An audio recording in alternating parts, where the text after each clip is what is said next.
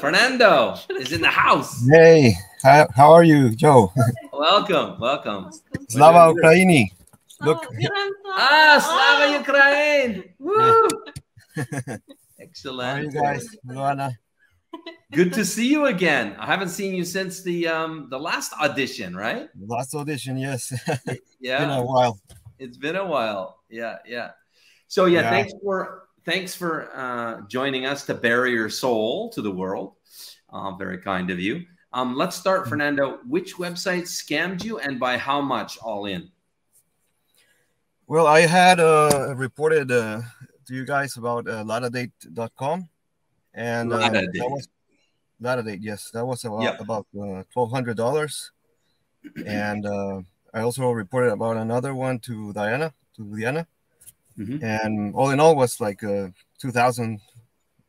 You know, just on letter writing, sending gifts, and chatting, video chat. Okay, 2,000 because 2,000, yeah, 2,000. Mm-hmm. Okay. That's what I've spent so far. Yeah, on Okay, PPL. and what were the other websites? I think there was a few more. Was there? Yeah, it was. The other one was Bride Forever. Okay. And the other one is Victoria Club. Okay. Okay, great. So maybe the salient points about. I mean, the interesting thing about your scam story. Some of the guys that have been on today have been older gentlemen, like myself, and you're how many years young you are? Well, now I'm 39, but the time when I was scammed was 2 years ago, like 37. I was 37. 37, and you got a Richie Cunningham face. You look young. I would put you at like 27. Yeah. Yeah, they tell me that as well. Yeah. Yeah. So yeah, I mean, even young guys are scammed. So how did the scams go down for you? How did you get hooked? How did it start? Maybe start there. Okay. Yeah. So the first time, my last like testimony was about a scam I had back in 2006, I believe, and you know it was a long time ago. But then I got hooked because you know they started promoting. I don't know how I found this LadaDate. Actually, I was googling something, and I found this LadaDate, and it looked like a reputable site. Like if you just go there, you just look at it, and you think it's like a serious site. In the terms of the design, it looks very highly professionally done, and you know you see all the pictures, like very organized, or you know everything is well orchestrated, and you know you find out in the end that it's a professional scamming company. It's not like it's really professional, because they're not thinking in terms that they're going to help these men get a wife or get a relationship, find someone special, but they want to milk those profiles of beautiful women. They look like Instagram models. Just go to the first page, like on their first page you see like these young hot women, and you get hooked, right? Because what man is not gonna fall for that, right? Yeah, too good to be true, right? Yeah, but you think, oh, I have the money. Like that was my thought pattern, or I don't know, my belief at that time. I have the money to pay for this communication, so I deserve it. So I'm just gonna go in and gonna try my luck, right? So how did you? Yeah, I guess what are the highlights of your story? Right, like right now, I was sending you the story that I had this interaction with a young lady, and you know it. I felt compelled to give another testimony because of the wartime scams, and I had been communicating with this 19-year-old. Well, she was 19 back in the day. Now she's like 21, but she wrote to me like very convincing letters, you know, and saying that age was not a problem. That you know, all the usual things that they tell you about age, that it's just a number, that what's most important is love and not the age. And I said, but have you realized that I'm almost double your age? And she said that yes, that it was not a problem at all. And so we kept writing, but I was suspicious at first. I just wrote like a couple letters, and then after like 6 months, she wrote to me again. And so when this happened, I kept falling for the H is just a number script.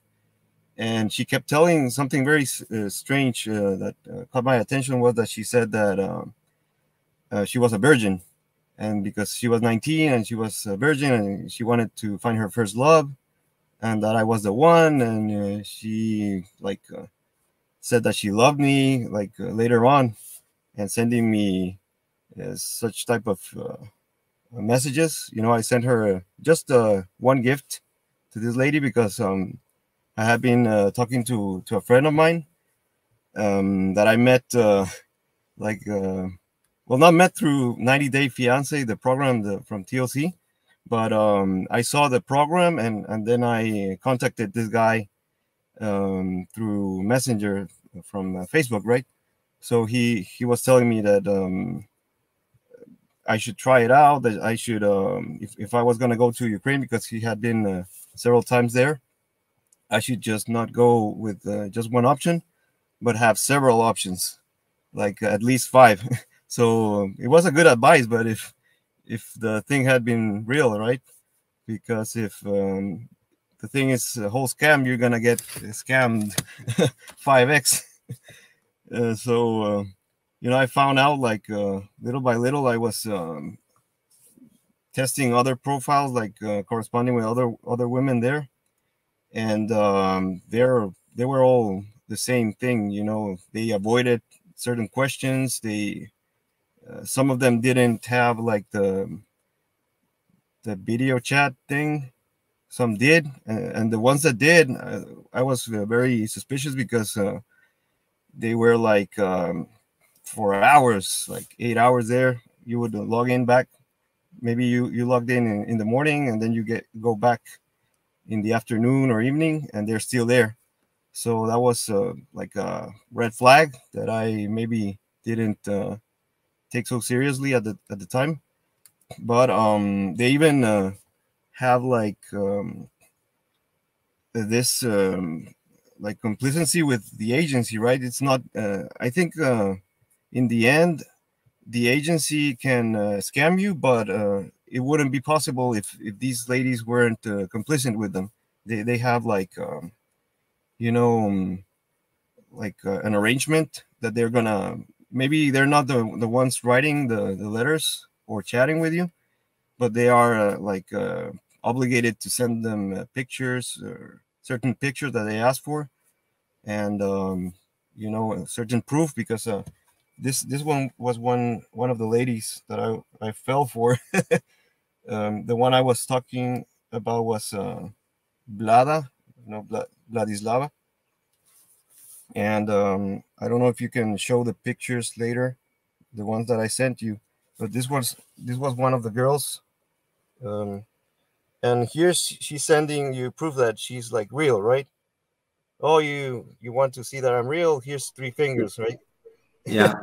And they also like send you if you want them to write you something on a notebook, they also send you that. Like I asked for a circle, and she drew a circle. I don't know if you can see it. Square. She drew a square. She drew it like supposedly, but they were so keen that they deleted this photo from the message with this photo was deleted from my inbox on LadaDate. That's the level of scam that they have, because they don't want any proof against them. But I had like, I don't know, cleverly saved it before they deleted it or something. But that's the level of scam. And this other lady that I'm talking about is Blada, the 21-year-old. She even sends you pictures crying because of the war. Oh, nasty. So that's how nasty it is, because they're like acting it all out. And you send her a message through Instagram, because I found her there. Her name is Blada Bokovaya, right? and I found her there, and I thought I would write to her to see if she responded outside the website. And what she did was she just blocked me.